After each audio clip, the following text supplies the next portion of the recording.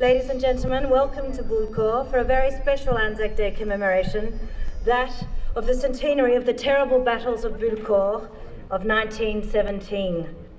In Australia's wartime history, there is no year more tragic than 1917. The two battles that Australians fought here for Bullecourt bore little comparison. The first was a disastrous defeat in a fight that was over in less than 12 hours.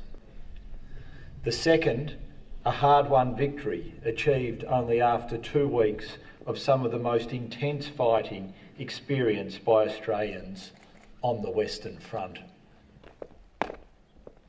Those who left loved ones and the comfort of home with no guarantee of safe return. Today we honour their service and we remember their sacrifice, lest we forget.